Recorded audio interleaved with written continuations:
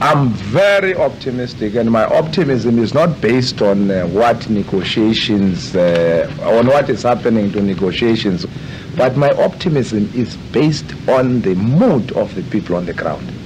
Their confidence, their militancy, and their impatience with apartheid. I think our people have decided that we are going to dismantle apartheid.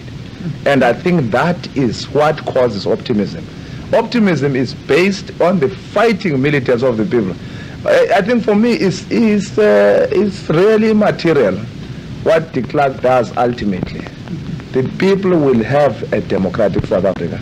And I think no armed force or whatever can stop this process. I think we've reached a situation in South Africa where we are no longer prepared to live under apartheid. And we are ready to make whatever sacrifice to get that democratic South Africa.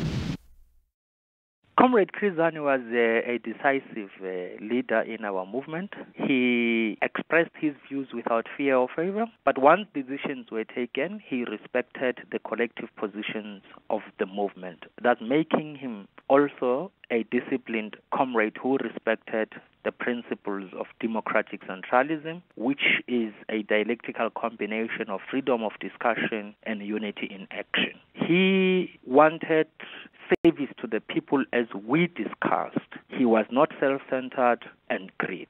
All he wanted was the national liberation of our people and women from gender domination, workers from capitalist exploitation. One thing he would like to change is the persisting high levels of inequality, unemployment, and poverty. He will tackle corruption and corporate state capture. These challenges are threatening our country's democratic transformation.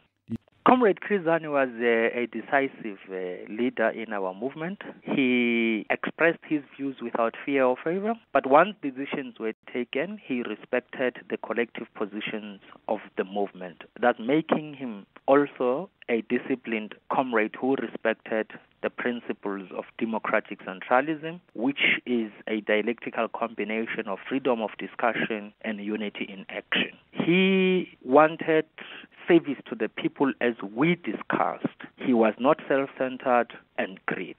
All he wanted was the national liberation of our people and women from gender domination, workers from capitalist exploitation. One thing he would like to change is the persisting high levels of inequality, unemployment, and poverty. He will tackle corruption and corporate state capture. These challenges are threatening our country's democratic transformation.